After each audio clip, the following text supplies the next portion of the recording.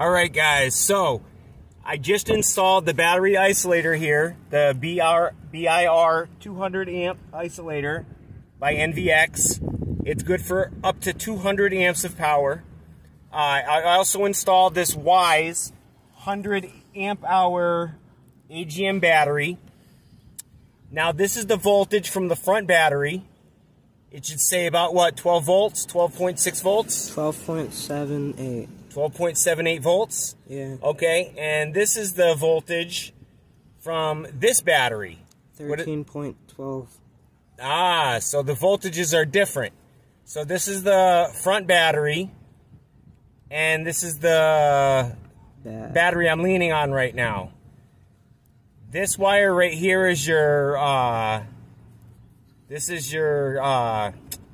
remote wire, and this is your ground wire.